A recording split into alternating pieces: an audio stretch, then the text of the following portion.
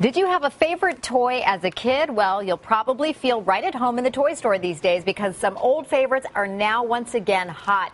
Lori Schacht is the Toy Insider mom. Lori, good morning. Good to have you here. Good morning. It's great to be here. I love this because it makes me feel like a kid again. That's exactly it. So not just the kids, but the parents are going to love all these. So we're going to take a walk down memory lane. Through the decades and actually through the centuries. This started in 1800s, 1890s, so the push carts. Pedal carts. First time we really saw the pedal carts. So, you know, for kids as young as 3, but we've already seen the adults on here enjoying them. These so they're are a lot of fun. Fantastic. Buddy and Sport. Okay. And when we go to the early 1900s, we're looking at some great classics. So we have Lincoln Log and Tinker Toys. These are my kids' favorites. Great building sets then and now, exactly. And interesting, Lincoln Logs were actually made by John Lloyd Wright. He's the son of Frank, the famous architect, and they are named after President Lincoln. Interesting. Okay, over here, 1950s, we're talking Play-Doh. Now, Play-Doh, interesting fact, it was used to clean the soot off of wallpaper. Clean the soot off of wallpaper, and because it's so moldable, it obviously ended up in kids' hands. And now they've introduced Play-Doh Plus, which makes it nice and fun to decorate. Just push it down.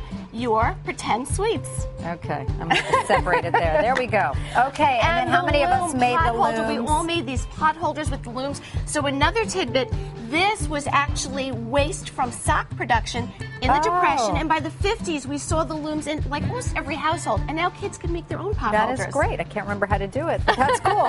Okay, spin art also. Two of my favorite toys from the 60s, art toys. So Spirograph, it was all about the gears and the holes, and we make really cool designs. And then we have our spin art. We turn this on. If you want, you can put the paint in here. You drop the paint in, and you make these great creations. I love it. I still love this. I know. It's fun. Okay, as I get sucked into the spin art. Cabbage Patch Dolls and the 80s. Right. Who can forget the fanfare when they came out? Remember that? So they are just as loved today as they were 30 years ago. We have our Celebration Girl that will help us celebrate 30 years this holiday season. Okay. So is she out just yet? She's not out, but the rest of them are. But soon.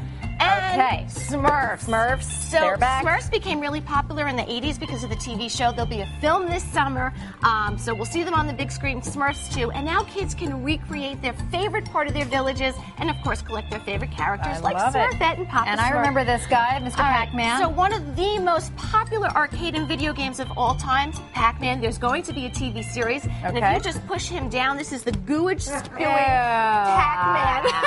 That's disgusting. I am gross. Okay, and the Power Rangers. Mighty Morpher Power Rangers. They're back. I don't think they ever went away, actually. 20 years, and kids love to build with the Zords and the Megazords. We can role play with our action figures, and we have our new Morpher. Very cool. Thank you very much.